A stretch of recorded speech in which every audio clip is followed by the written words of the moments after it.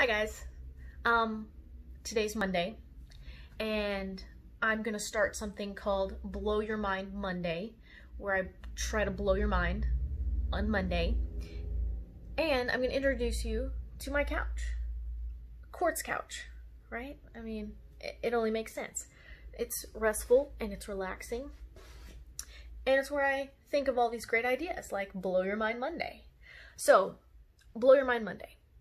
I'm going to share with you tips, things that maybe you haven't thought about, maybe you didn't know about, that could improve your game or help you out in some way. Talk golf, their swing, our nervous system, and brain signals.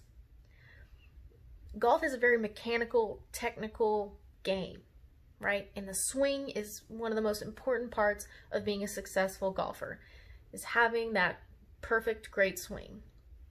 Now, in our brain, we have signals. We have signals that are created from practicing, from our habits, right? So our brain is like, let me help you. Let me make things easier for you.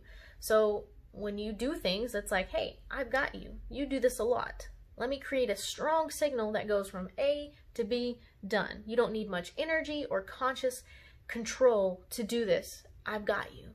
So most athletes have a strong signal for shooting, for swinging. And when things go wrong, we start messing with that signal, right? We start changing our swing. We start changing mechanics. That interrupts that strong signal.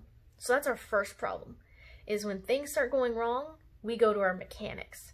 And that is interrupting a signal, making things worse when it was probably just the way your mindset was, your mental game, right? Your emotions, not your mechanics. Now, second thing is golfers tend to focus on adjusting in the moment. They're pulling back in that backswing for a swing and telling their brain, hey, wrist, you're doing something funky, let's change it. Now, our nervous system is too slow for golf. It's not gonna make it because the time it takes to monitor, to assess, to consciously say wrist, tighten, loosen, whatever it is, and go from body part to brain and back, you've already swung. It takes a second to swing, and it takes a quarter of a second to make a adjustment that's gonna reach your nervous system and back to your brain.